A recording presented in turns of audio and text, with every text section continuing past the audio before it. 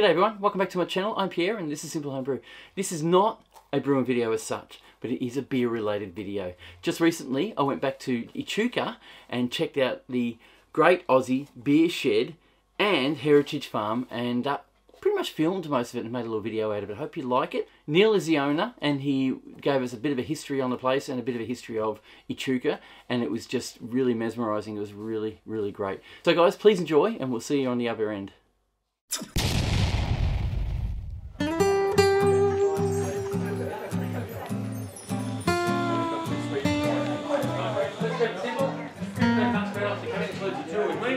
If you like a drink, you won't get a better deal than this anywhere. 10 for a stubby holder and the first drinks on the house. Any drink at all. Canadian Club, Jim Beam, Johnny Walker, Bundy Rum, vodka, cruiser beer, pear cider, apple cider, glass of wine, or all of the above if you can fit it in one stubby holder. Have you got a local drink? Mate, I do, but I've run out. Oh, okay. I've got one IPA left from New Zealand. It's beautiful. I love that. Try that. Yep.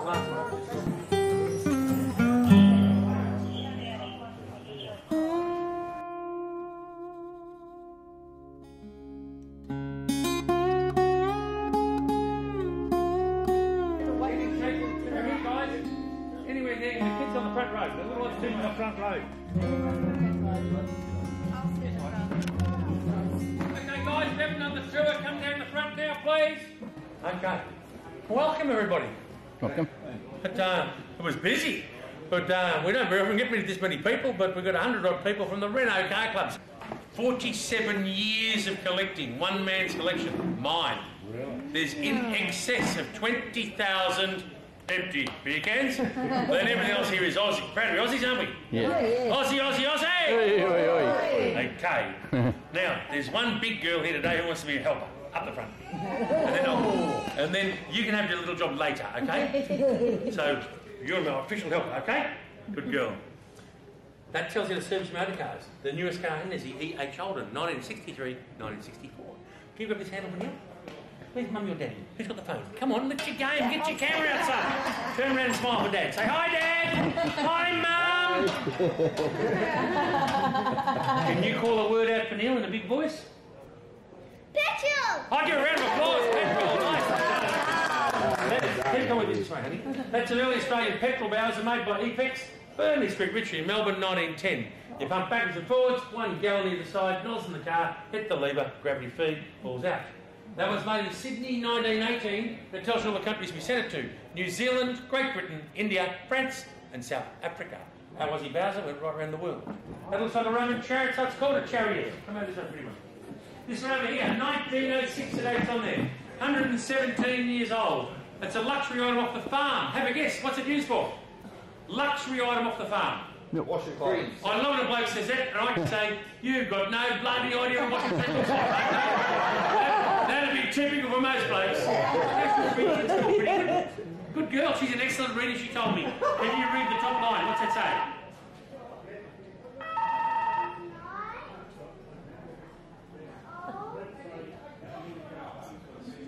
Give a round of applause, Light of Australia!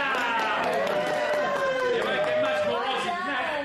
And then it says safety, air, gas. Don't trip one down, Lois, honey. You know how to do it, Lisa? Mummy can do it. Light of Australia Safety Air Gas, a gas producing unit. This before electricity on the farm, gas lighting. Made your own gas with thing called carbide. You throw carbide at the top. Turn the hammer around, you crush it. You pour water in the funnel here, and the gas comes off this line here. More of a quid. Steam engine at the front, belt driven off the roller. Turn that handle for you, honey. Round and round the circle. Good girl. Take a photo, Dad. Lift your game. Get into it. Dad's got a beard. Come on, Mum. That's a close one. No! Hang on, 1 minute. How about your little sister? She can turn the handle too. Bring her up. Can you turn this one? Can you turn the handle for Neil? Well done. Hey! Okay. Can you call out a word for me? Butter! That's a butter working table. That's a butter churn. That's a blacksmith's forge treatment because making your horseshoes. That's your first fridge in Australia called come on, my old blokes on the back row. Cool box. Good man. It's the Coolgardie safe, the Cool Box, the meat safe. They've had all different names, but they were originally invented in Coolgardie, WA. fill the dish with water, wet the hessian bag, blow it over the side, and the wind blows through. That's at Flemington Racecourse for 160 years. The Melbourne Cup's been there every year. Around 9 years ago, now they built the new grandstand, they put a vault in it. Had no need for that anymore. They heard about my museum, they sold it. It weighs 1.2 tonne, 160 years of Flemington history. Now, for a young mum and one little pretty helpers down here, you're going to play a poker machine.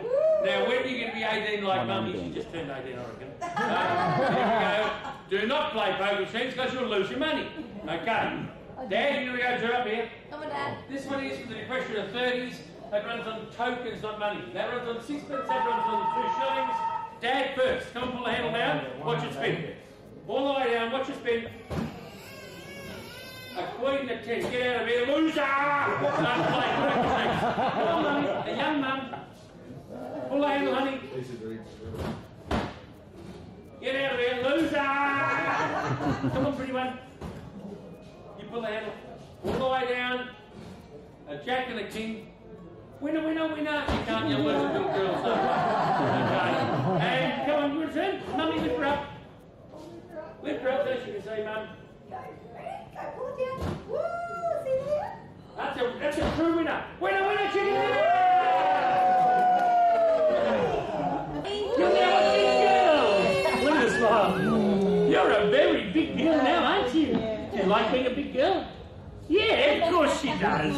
Okay. Can you call out a word for Neil? Can you say... Go! Give her a round of applause! There you go. She was standing on my rarest piece in the whole museum. Ooh. That's a strong box from a Cobb & Co coach for the gold.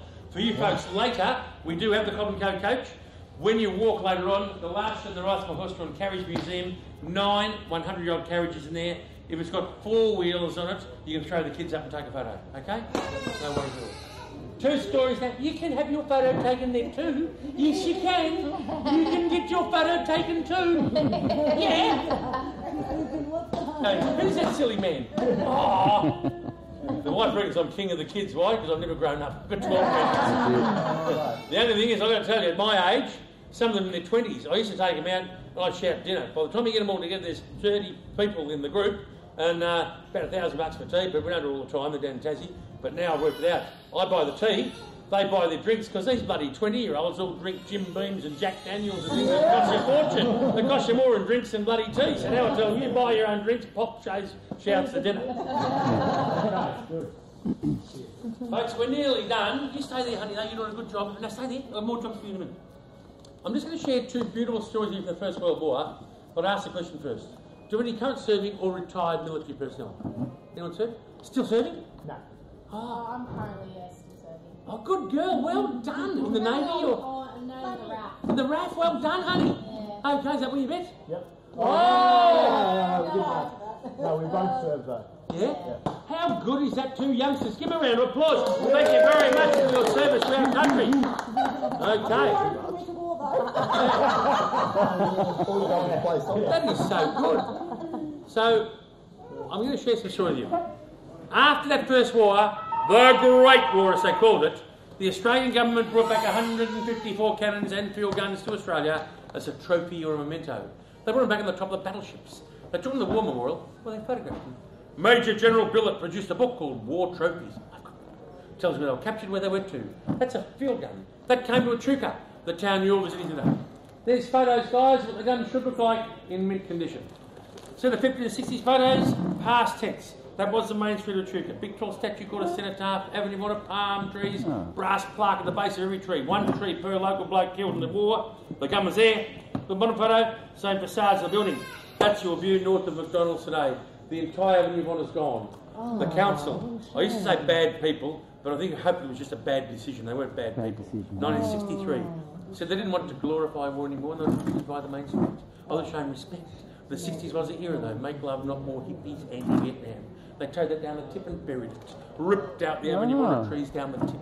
The brass plaques with sold his names. MIA, misconnection gone. And the folklore around here is that not the tip scrap metal got a few pounds or beer.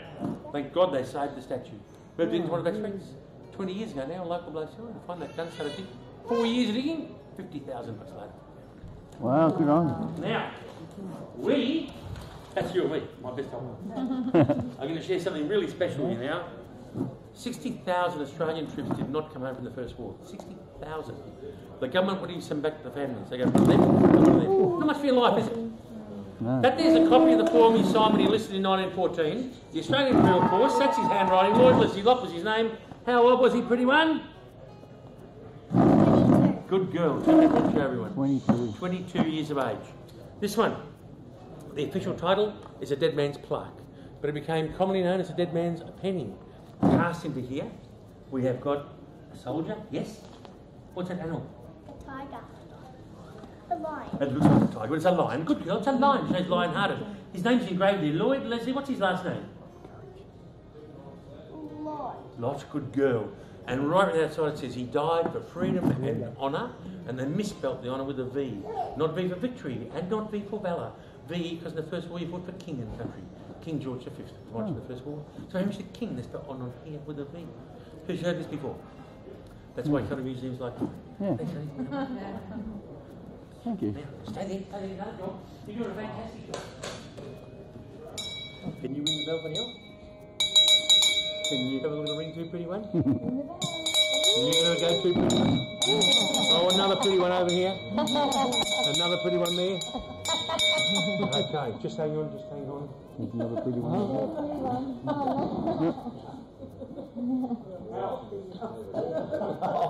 I'm going to say, you guys are pretty.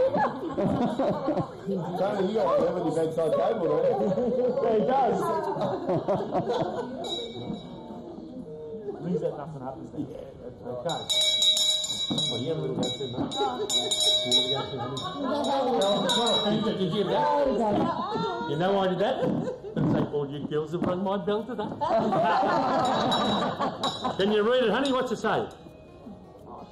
Olympic, Melbourne, 1956. One lap to go, 56 Melbourne Olympics. Oh, yes. How good is that? You rang the Olympic bell. Wow, there you go.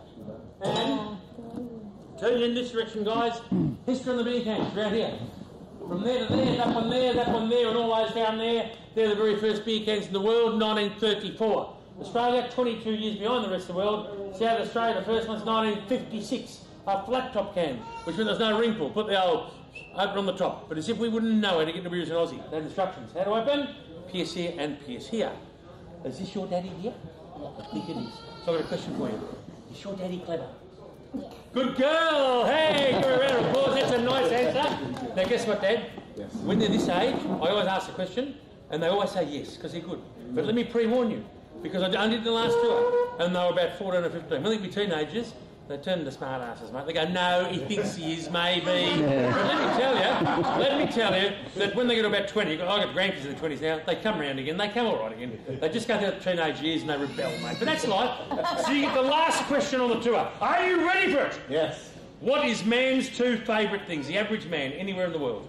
Sex and beer. No, she asked him. What'd you say? Sex and beer. Well, I like the order of that too, honey, but I think beer and women will do, because if you're in New Zealand, sex would have been a sheep hunting, okay? They love their sheep hunting. Any Kiwis here? Ah, right. Yeah, they don't share their sheep and they don't share them either. They only kiss the pretty ones.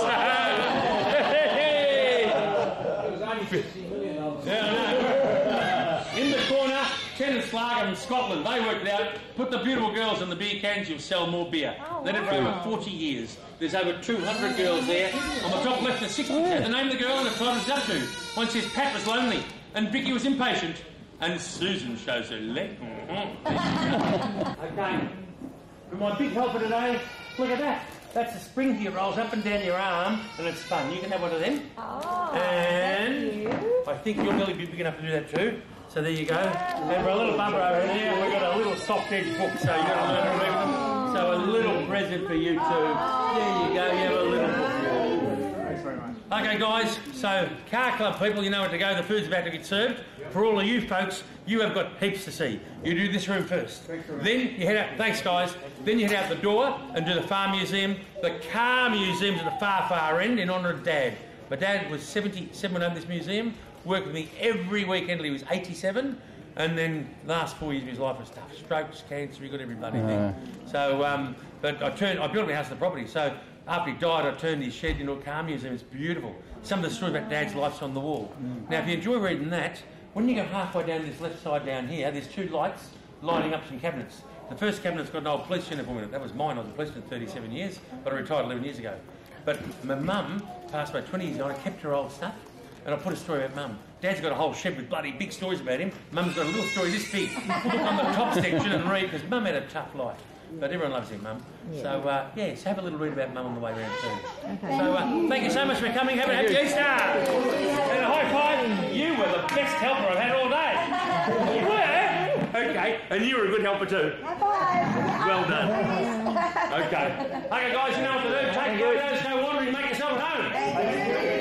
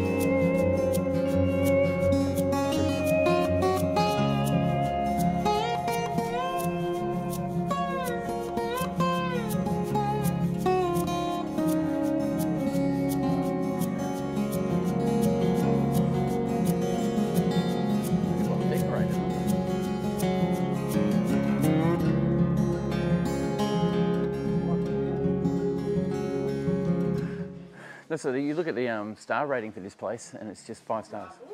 Hundreds of people, 5 stars is never a problem here at all. J. Furphy and Sons. Oh, so Furphy's Shepparton.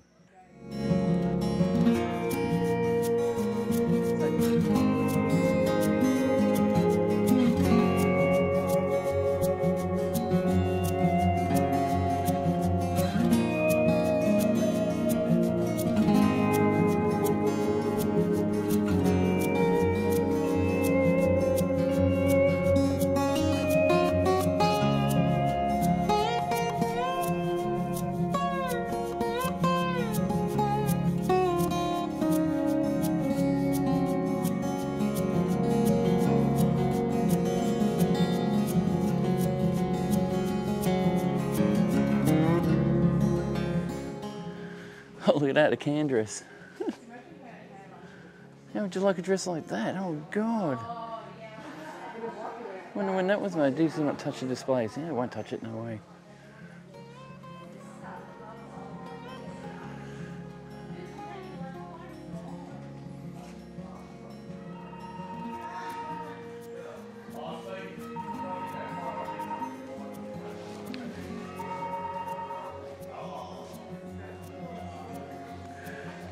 Must have been when he's dead. Yeah. Coca-Cola. Oh, jeez. Look at all the Coca-Cola cans.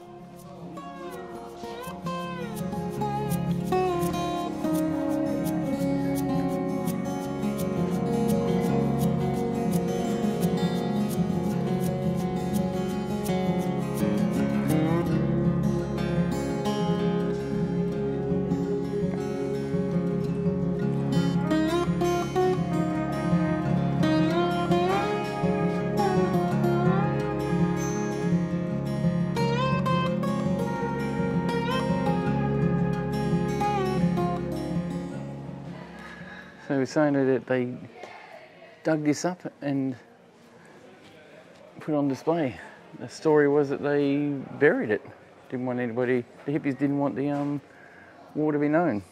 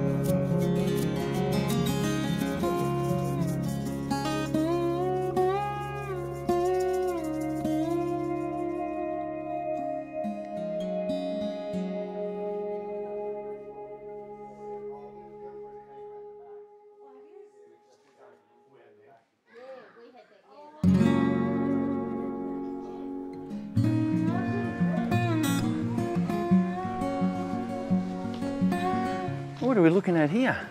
These are all the barrels that farm water cart, Furphy's farm water cart. So it makes you wonder, you know, Furphy started this way as a carting company.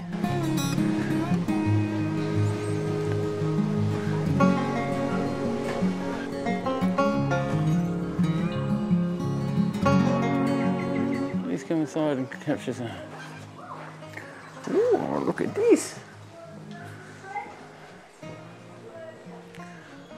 CBA Bank, Commonwealth Bank of Australia. I guess you wouldn't say Commonwealth Bank of Australia Bank. Herald Sun.